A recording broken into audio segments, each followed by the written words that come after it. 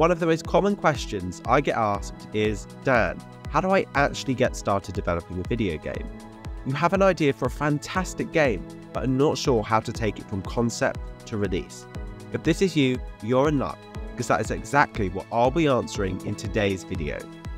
The first thing you need to do is to pick a game engine. A common mistake is to spend weeks picking a game engine and not getting on with development. You need to understand that broadly speaking, you can achieve great results regardless of the engine you choose.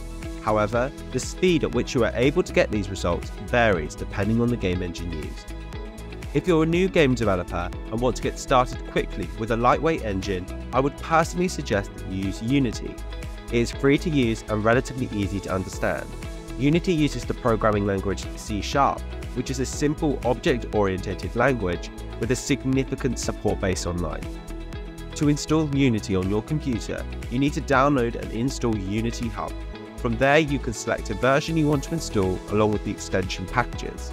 Once you've installed Unity, you need to pick an IDE or Integrated Developer Environment, which is where you'll type your code. I use Visual Studio 2017, but any version will work. You can use Visual Studio Code or Mono Developer. Before we go any further, please remember to hit that subscribe button and like this video in order to see more content like this. Okay, so you've installed Unity. What next? The next step before you can do any game developing is to gather your assets. My preference for assets is to use a combination of custom assets such as music, along with assets from the Unity Asset Store. But here's the thing, I always make sure to edit them in a tool such as Photoshop. If you don't have Photoshop due to the cost, you can use Photopea, as it's basically the same thing but online and free. Just as crucial is establishing the art style of your game. Do you want low poly, stylized or photorealistic graphics? If it's your first game, I'd suggest making a low poly or stylized game, as these are the simplest to make and don't require extensive usage of tools such as Substance 3D. Once you've got the basic style of the game and the assets nailed, it's essential that you get to understand the programming fundamentals of Unity. You can use the tools such as Playmaker or Bolt if you don't want to learn how to code. Keep in mind that you will still need to learn these, and to many people, they can be more confusing than coding.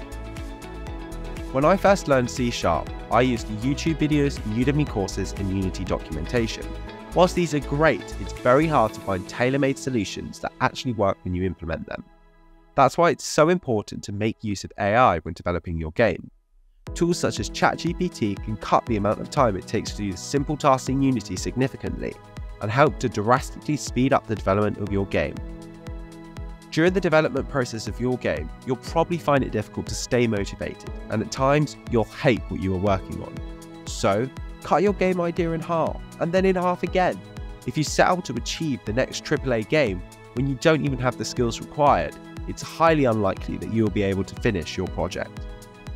I'm not even going to mention marketing your game in this video, as I've done a whole video on that, which I will link in the top right hand corner now. So there you have it, a simple step-by-step guide to actually getting started developing your next game. Please remember to like and subscribe to see more great content like this.